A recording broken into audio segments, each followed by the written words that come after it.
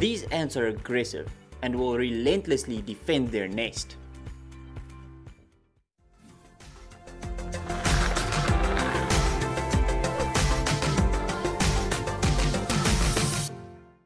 Hello there explorers, and welcome to A Bugman's Life. It's really good to see you guys. Today we're looking at my most aggressive and largest ant species within my living collection. They're commonly known as the Balbyters. This is Camponotus fulvopilosus, and they're commonly known as the Tawny, common or Karoo Balbyters, or kapkarre.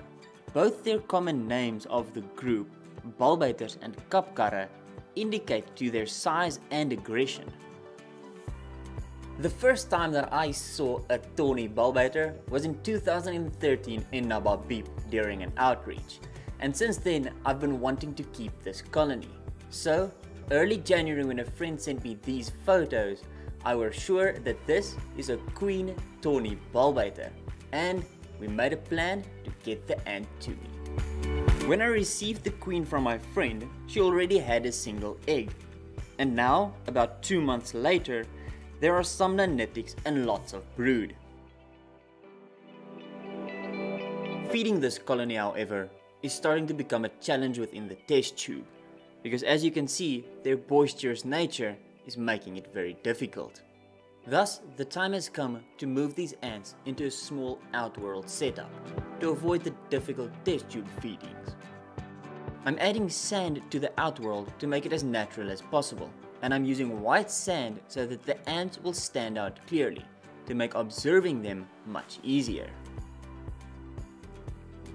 The small piece of wood is for them to explore, and I'm adding a feeding dish to keep their food out of the sand.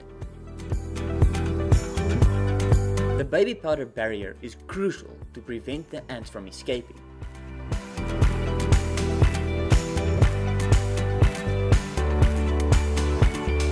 I decided to add the ants to this outworld during the night to have them as calm as possible, and it seems to have paid off, because the queen went to the entrance of the test tube to see what's going on a few times, but she returned to the brood promptly. After giving them a few minutes to settle down, I placed a small cover over the test tube to keep the nest dark inside. It is the morning after I placed them into the outworld, and I'm giving them their honey dish, which is just a bottle cap filled with honey. It took the nanitics quite some time to show their face, and now, after a little bit of time, they're starting to explore outside of the nest, making short runs to see what's around.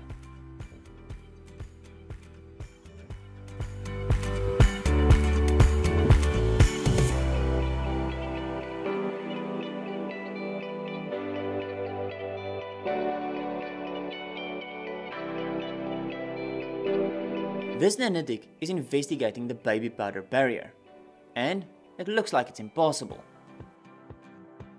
It's the ants' third day in their outworld, and I've flipped over the feeding dish to make observing them while they eat much easier. It's time to feed them a mealworm.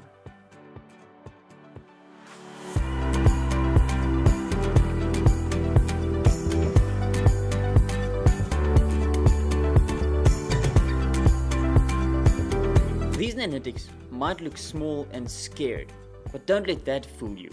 Over the next couple of months, normal workers and even soldiers will start to emerge from the nest, and that is when we will witness the aggression and size of this epic species.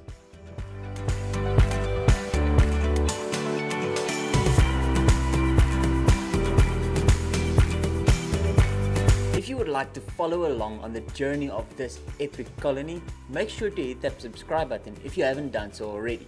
Then remember to explore, discover, and share.